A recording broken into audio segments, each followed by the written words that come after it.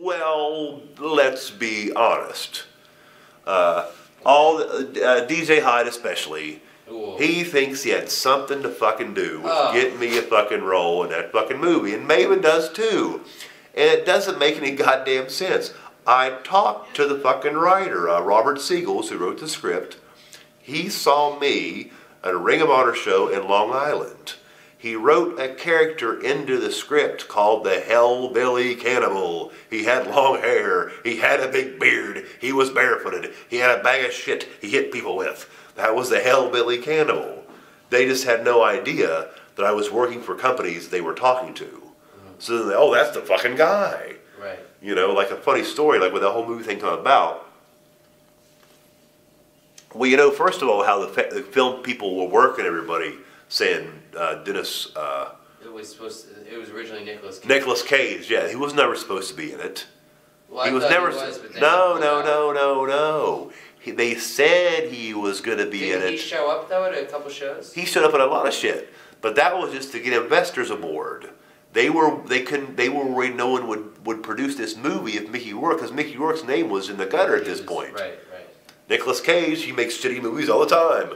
This is another shitty Nicolas Cage movie. Whatever, here's money. that Nicolas Cage was never ever. That was a big work. That was a big work. He was never supposed to be part of it. Well, how did you end up in the movie? Did you have to audition? Well, they came to. It's a long, funny, complicated story. In New York, right? And Carrie never really came in the locker room after the show started. Sometimes if we were there all day, he would come, hey, how's it going? We'd talk about baseball, stuff like that. But this time, during the show, he comes in, I just want to make sure none of you guys are up here smoking dope.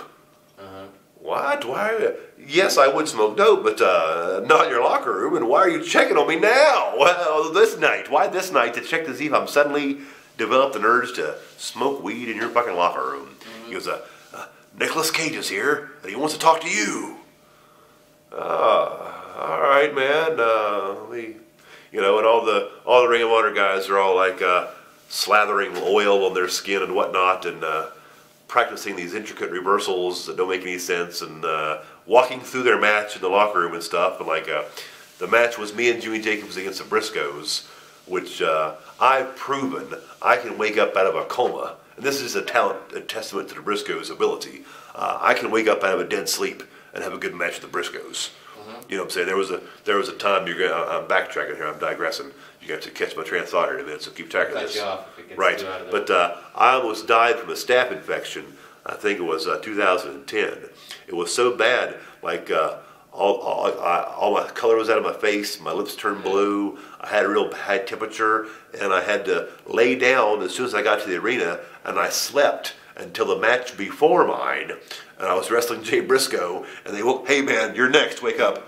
Oh yeah, oh. Like I ended up having to spend like 5 days in the hospital, but I wouldn't have had a really good match with Jay Briscoe, being damn near dead. That's how good they are, you know what I'm saying? They're coming out of a coma and wrestling him. So on this Ring of Honor night, all these guys are practicing their intricate reversals, and me and Jimmy Jacobs and the Briscoes are eating pizza, like lounging around in big poofy couches eating pizza. And Nicolas Cage comes up and he shakes my hand, and they talk about the movie and all this shit. And the producer, like I think, who all was there that day? Aronofsky was there. Nicolas Cage was there. There was an assistant named Heyman was there. Mark Heyman, I think he was there. And there was another fellow. He was a producer. I can't remember who he was, but he brought his kids along. Christ, I can't remember. It's been so long ago. But these guys come up to me and they say, "Hey, we're filming for a movie. We got a wrestling movie coming up. We're doing a movie about wrestling, and we would like you to come read for a role."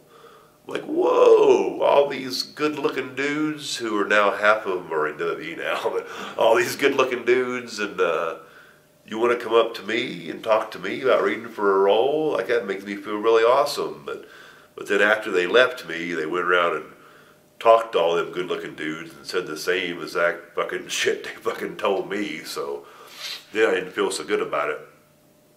Well, because they could drive to goddamn Brooklyn for a script reading. You know what I'm saying? In wrestling sense, I can be in a car for 6 or 7, 8 hours, 10 hours maybe, 12 hours. It just depends, because I know if I just get to the town, they'll give me money. Right. So this is like pay your own way to Brooklyn, which is, I think it was 10 hours one way from Newcastle, PA, which is where I was living at the time. Like drive all the way to Brooklyn for maybe some money, maybe a couple of years from now, if everything goes okay and we like it. I'm just not in a position to do that, man. I wasn't gonna do it, especially when they told all those muscled up guys the same fucking shit they told me. Now this was before, of course, I talked to the writer. You know what I'm saying? And the writer's like, no, man, we wrote that with you in mind. You know, I'd made such a good impression on the writer's mind. They included that character. So then they were overjoyed with actually seeing the guy they wrote. They had no idea I was going to be at that Ring of Honor show. No idea whatsoever. So they were happy. But you were not guaranteed the spot. I wasn't going to go. I wasn't going to fucking go. And your mother told Yeah, my mom like sold some jewelry and shit and like filled the car up with gas.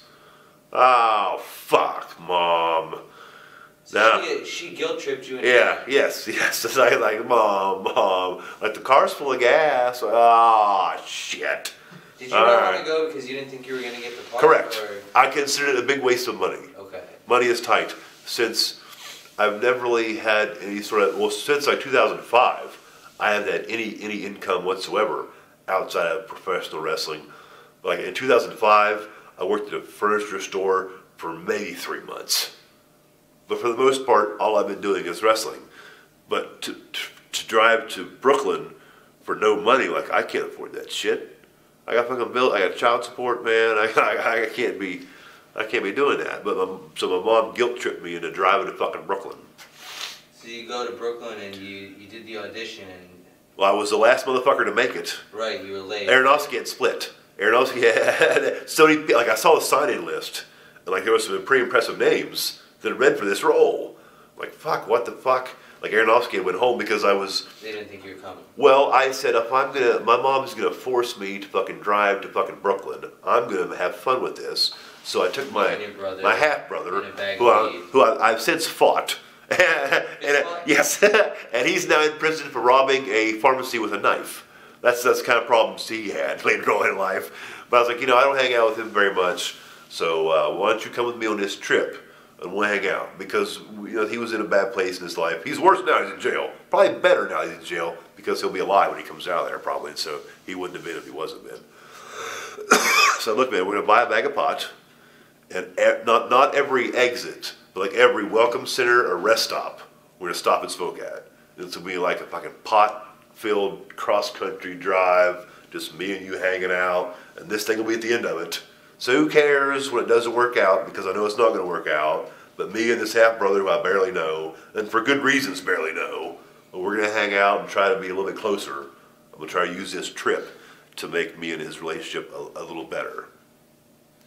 So we did. So by the time I got to Brooklyn, I could not process the fact that odd numbers were on one side of the street and even numbers were on the other side of the street. So I thought, this is a fucking rib. These assholes, who did this to me? John Zandig, Ian Broughton? It was one of those two. I know it. Anything bad in my life, like 10 out of the 10 worst times in my life, have something to do with Ian Broughton or John Zandig. One of these guys has set me up, got me to drive up here, got my hopes up. Oh, wait a minute, these numbers are off. Oh, so I was like an hour and a half late. It's hard to find a fucking payphone in Brooklyn. It's damn near impossible. They don't exist. They don't exist. What are motherfuckers like me supposed to do? Buy a goddamn phone? No. I will not buy a fucking phone. I refuse. I have phones, but they're just to keep naked pictures that people send me, and then I can't pay my bill, but I keep the phone to keep the naked pictures. Have a rough day. Oh, hey, yeah, that's right, thank you. Put the phone, it's in my bag right now. But you made it. Yes, last guy there. He came back. Aronofsky came back. Okay. He came back. He was in a subway station and came back. He had taken a taxi to the subway. He was waiting on the train when they told him I was back. with their phones. We got phones. We can communicate. Blah, blah. So they told him to come back, so he came back. You made it, and you impressed. Did you find out right there on the spot? No, hell no, hell no. So however long it took, you end up finding out you got the job. I mean, was that like awesome? Were you really excited? Or was it like, shit, now I got to do this? Well, no, I just. I mean, did you realize the big opportunity you had, or was just something I was doing when I was doing it, man. Because nobody thought it was going to become what it became. They offered me some money. It was a good chunk of money. I took it. I never had no. I mean, it was a good chunk of money. I don't feel like I was ripped off. I feel I was very well compensated. But that's just something I was doing when I was doing it, because I still had to go wrestle somewhere else the next weekend. Reading some stuff off of a script for the reading, that doesn't help my family out a bit. I have to go to Rhode Island next week, or Texas next week, or fucking Mexico City, or fucking wherever. I have to keep working, so I didn't really have time to sit and think about what I did. You know, I was just trying to stay busy.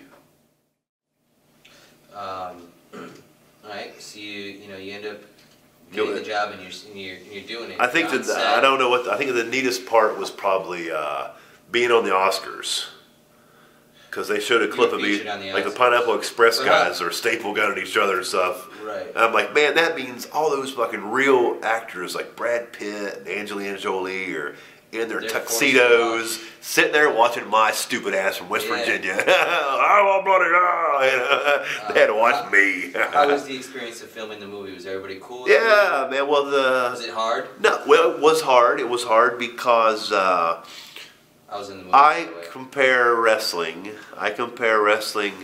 It's a form of theater to me. It's an art form to me. It's theater in the round. Okay, there's people always surrounding us when we're performing. They may or may not be looking. They may or may not be drunk. They may or may not give a damn. They may have come there just to shit on the fucking show. Who knows what each individual person's motives are for being in that seat that they're in to watch you wrestle. But your job is to entertain that building full of people. Your job is to do your best to make this group of people that are surrounding you while you perform, to entertain them in some fashion. If they can clap their hands, that'd be awesome. If they can yell, that's great. If they get up and take pictures, that's cool too, or whatever they do, just to make these people give them a good time. You have no second takes, no stunt doubles, no special effects. Well, I guess the WWE does have special effects and stunt doubles, but I'm not. You know what I'm saying, man. But so you're telling your story to people that are surrounding you and may or may not be paying attention. Where even with this fucking thing, I am telling my story. I'm being paid to tell my story, like in a movie. In a movie, you're paid to tell your story to a little black box, and nothing matters over here. Nothing matters over here. The only thing is what the little black box sees. And that's why this is intimidating for me now. I keep glancing over at you three. It's as if I'm sharing stories with you. That's not intimidating, but telling my life stories to a cold metal black box, I don't know if that's what puts me off to the whole thing. But do you understand what I'm saying about the movie, You're telling your story to this. Doesn't matter what happens over here, what the little black box is looking at. That's all that matters. Did you feel throughout the taping? Could you sense some jealousy from other wrestlers, other workers? Or do you think most of them hate my guts anyway? Well, do you think there were people that were genuinely happy for you, or do you think there were people that I think my friends were happy. I think the people that weren't my friends were not happy, and that's the same way it was before the movie started. I don't think the movie changed anything as far as that concerned. You were in a lot of ways representing, the indies.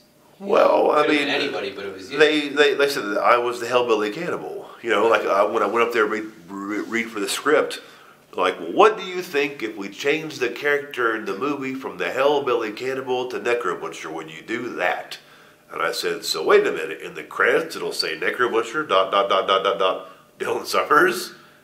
I'm all for that. Was there any legal stuff that came along with that in terms of them using the name Necro Butcher? Nope. Was it kind of your call, yes or no? They asked me, would you do it? And I said, of course. But they never said anything like, well, we're going to retain a copyright or No. anything. It was just like... No. So it was a no-brainer for you then. Yeah. I'm the best at those. That and multiple choice. How was Mickey Rourke to work with? Was he cool? He was really cool, man. Like I saw him lose his temper at like the makeup people and the hair people, but like with me, like everything was totally cool. Was he a diva, as they say? No, I don't think so. He was they was doing all kind of like makeup on him to make scars and like tattoos that weren't really there and covering up others' tattoos, and they were like body sculpting, and they were always doing stuff to him. So like he had to put up with a lot more shit than I did, you know. Sure. So.